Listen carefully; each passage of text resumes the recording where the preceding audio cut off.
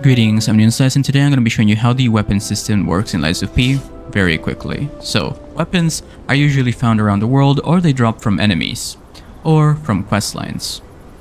Weapons are usually composed of two items, the blade and the handle.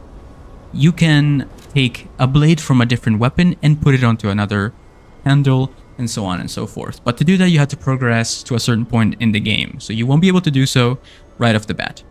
So for example, currently I'm using the Greatsword of Fate blade and the Police baton handle, which are two different weapons, and this is the moveset for this weapon combination. It's not great or anything, but it deals a lot of damage and it scales. It's an A-scaling strength weapon. The strength in this game is called motivity, so it's a motivity scaling weapon. Handles and blades will change, but you can combine it right here with different things. So keep an eye out on the scaling here in the middle, because changing the handle will change the scaling of the weapon. Scaling means how much a weapon will benefit from your stat. So for example, if I have a handle that allows me to get an A on motivity, that means I will benefit a lot from having a high motivity. You can also increase scaling here by going to Eugenie here and altering handle. Once again, you have to progress through the game to unlock these tools, okay? Because you will find these tools later on in the game. You won't be able to do so right off the bat. So once you have a motivity crank, you will be able to upgrade your handle by putting a motivity crank on it. But if you're a technique build or an advanced build, you can also find technique cranks around the world. You know, it doesn't have to be motivity is my point. But since I'm a motivity build, I'm looking for motivity.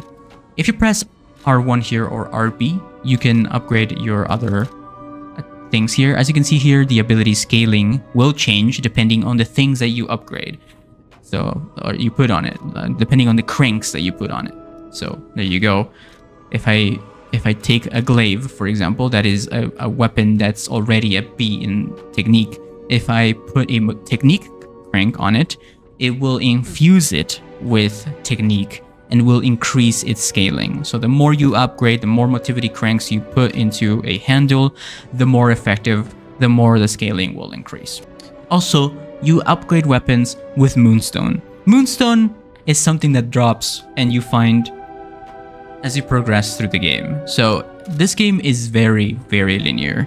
So you will find Moonstone shards as you progress through the game, and this will allow you to add a +1 on your weapon. So +1, +2, +3, and so on and so forth.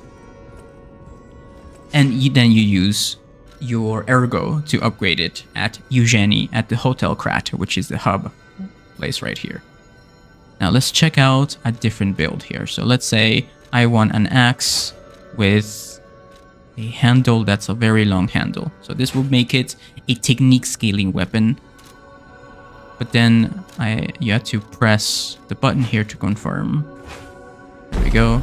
Don't worry, it's not final. You can disassemble these weapons and build a new one. So for example, here you go.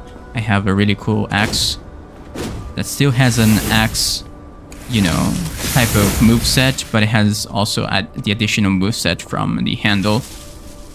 That's my arm.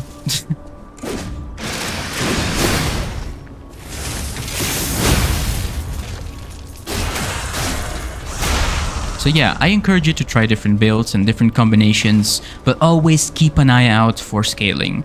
Always settle for a specific scaling. Don't just go all over the place. Hopefully you found this video helpful or entertaining. Let me know what you think about this in the comments down below, and I will see you next time. Don't forget to leave a like, subscribe, and I'll see you next time.